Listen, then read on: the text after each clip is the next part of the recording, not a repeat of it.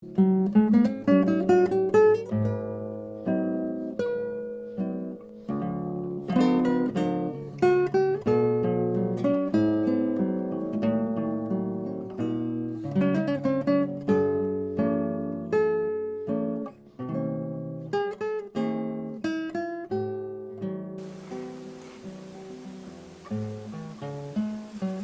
clean these off really well. One of the big reasons that causes pinholing is the dust on the pots, and that create little spots where there's no glaze.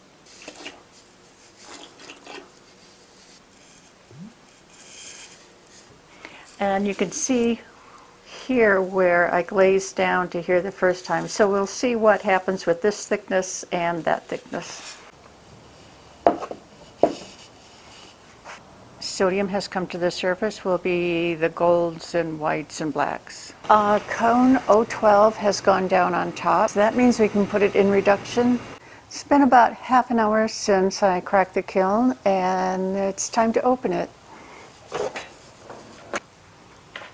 The first one was over here, it was 012, and went up to cone 3. This is one of the celadon pieces, and it was sitting on the edge here, so it was able to cool, so it did have time to get some crystal growth.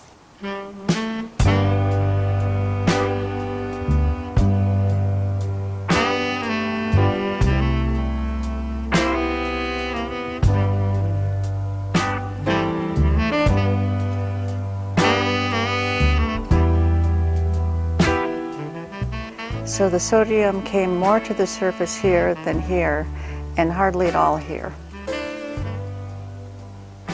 And I like this line of more carbon along that edge.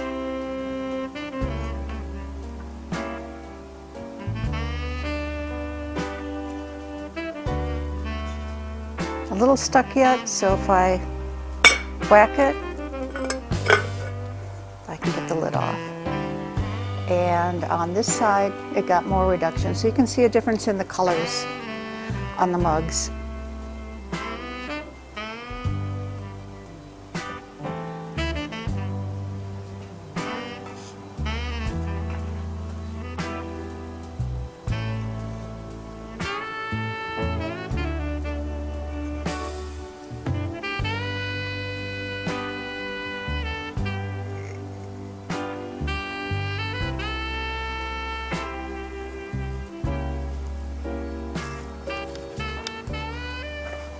The same type of grays on one side and oranges on the other, or they can be turned around and opposite.